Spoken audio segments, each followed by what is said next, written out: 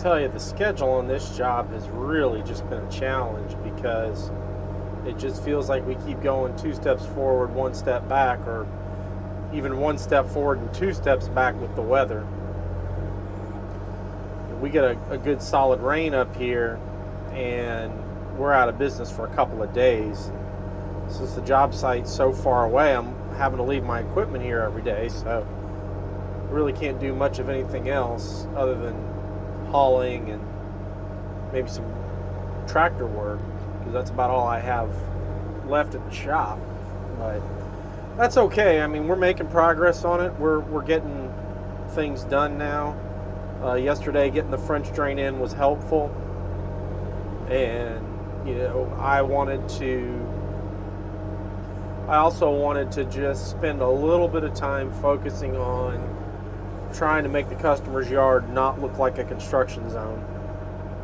So yesterday I loaded up about 2 loads of dirt in the single axle right out of the front yard and got it moved over to where we're stockpiling dirt. And the yard's not really graded per se, but at least now it can dry out real quick, and you know, if we're lucky, we might be able to work it this afternoon before we leave, or I can definitely work on it tomorrow as long as we don't get any more rain. But there's a chance of rain in the forecast every day, so it's really strange weather for July, but here we are. Right now I have just a little bit more dirt from the original swale that we cut that needs to come out and just go to it just needs to go to the stockpile.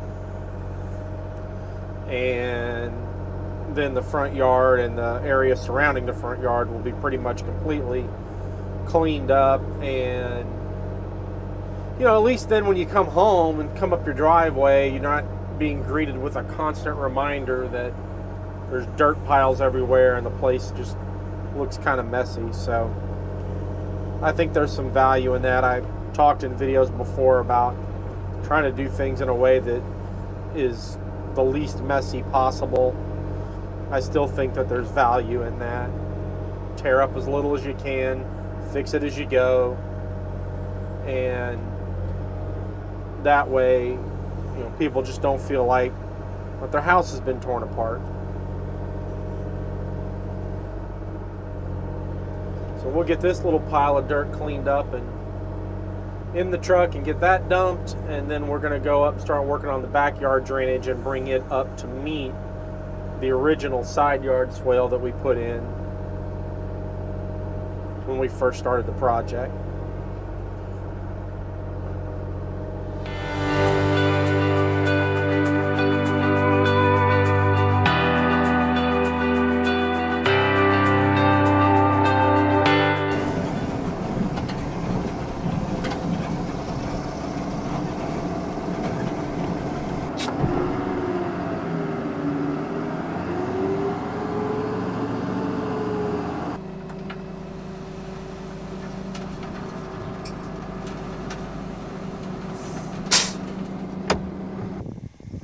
Guess we'll go ahead and get the skid steer moved over there too, because I think we're going to end up needing it.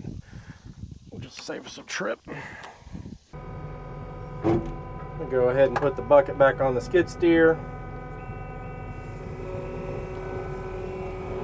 We'll move it over there where we're working, because I'm pretty sure we're going to need it.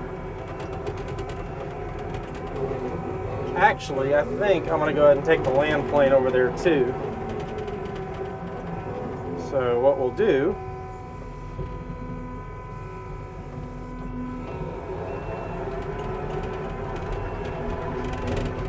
we're just going to pick the bucket up, set it on the land plane.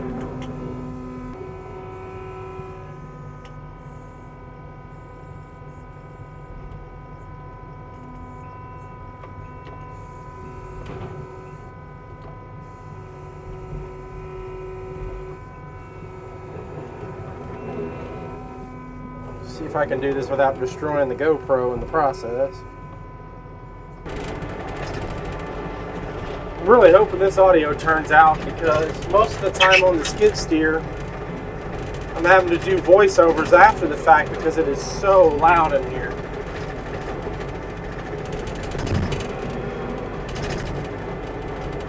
But maybe we'll find the answer sooner or later.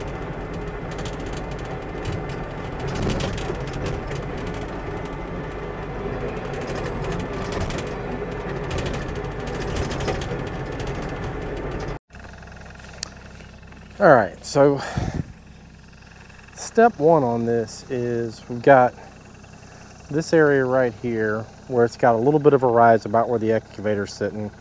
And so the water's kind of pooling up right here as it comes off the back of the house. So the first thing I want to do is take the area from about where the excavator is to about 15 feet that way. And I want to tail that grade down and get that little rise out because there's plenty of fall back behind it. Once we get that done, that should allow the water to just go ahead and drain on out. Then what we'll do is go start working on the side of the house to tie the rear drainage into the side drainage and just kind of feather them together.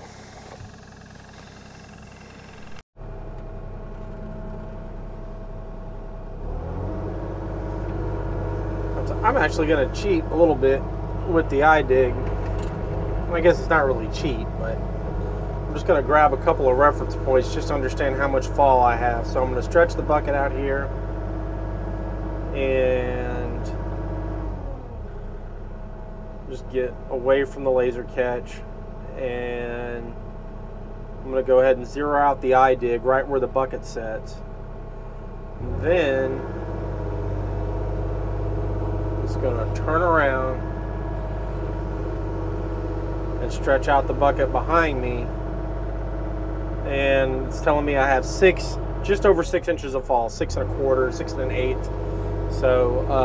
So there's plenty of fall, and that's just in like 25 feet. So really all I have to do is just not go crazy pulling this rise out and just kind of follow. It's real easy to see where the water is kind of getting stopped up because of the patterns of the leaves on the ground. So I'm just gonna get into position and dig this out a little bit.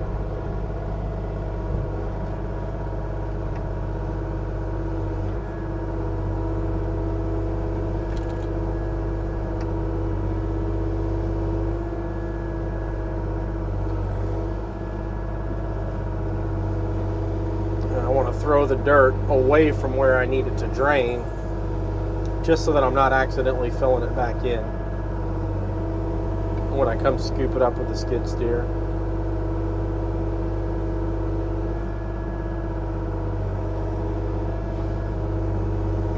I really think this is just like either an old hedgerow or it's just where sediment has built up over the years, and it just kind of needs to be cleaned up a little bit so it'll go back to a natural drain.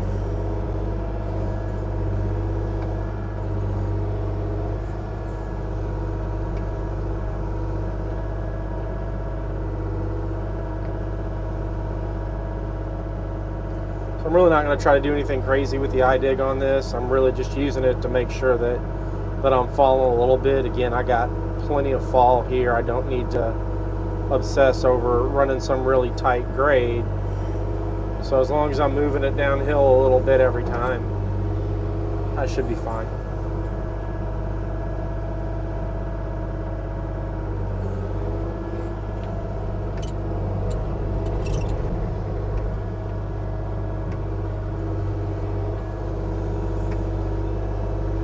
If I know I have fall from my original zero, so I can just re-zero where I left off each time and then just keep stripping this back.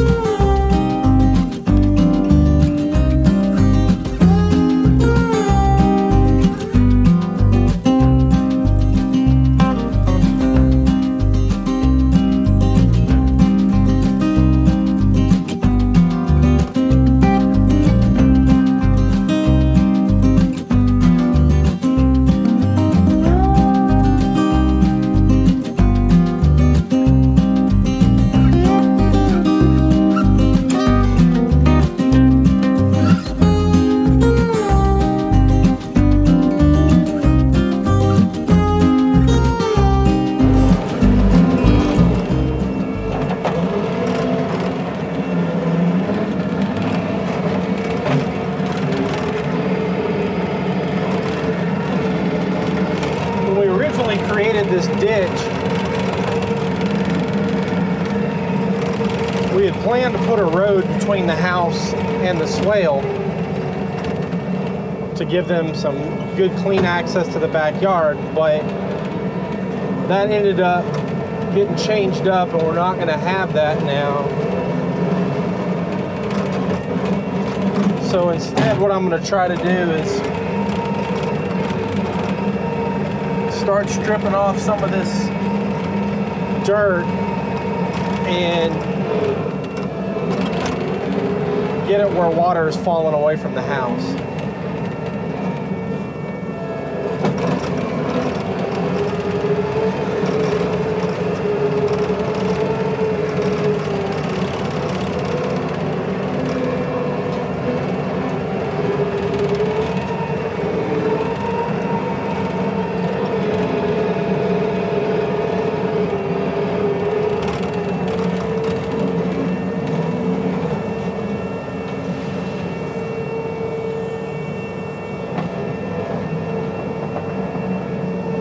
Then I just want to take the excess and start moving it into the backyard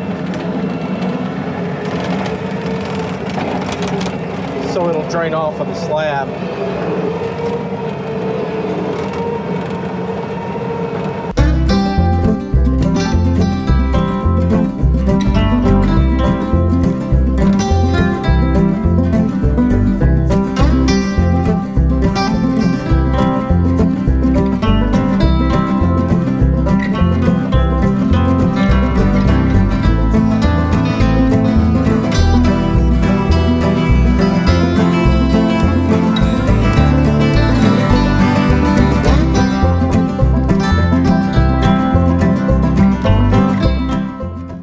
Okay, now what we want to do is start trying to tie in the drainage from this ditch into what's going on in the back. And so what we're going to do is we're going to increase the slope of this ditch enough to get it to come out back over here behind the excavator, because once you get back here, the water's just naturally going to flow off into the backyard. So we really don't need a swale per se.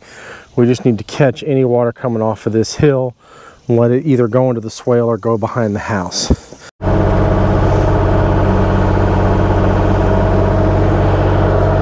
Alright, so I reshot all the grades and set the lather up, and where my bucket is right now is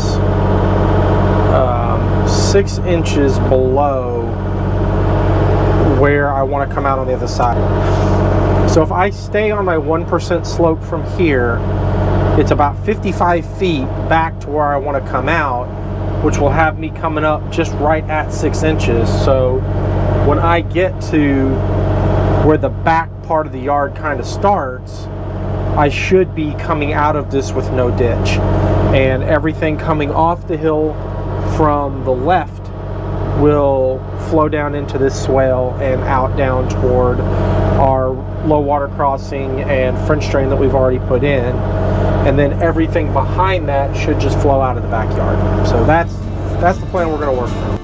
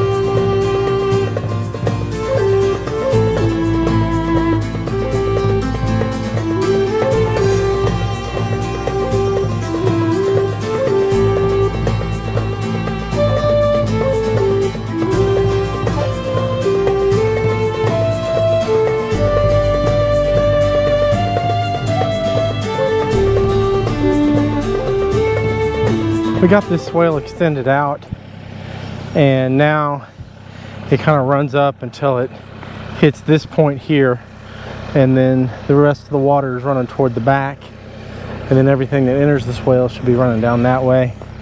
We started the beginnings of getting the backyard put in, and then tried to shave down going between those trees up there just to be able to get the water to drain all the way out, and get rid of what, I mean, I guess it used to be a hedgerow or something, I really don't know, but trying to get that graded out where water will drain out of it.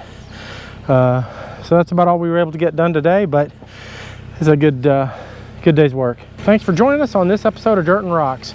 We really appreciate you guys being here. Drop us a comment, be sure to like, subscribe, and share, and we'll see you on the next video.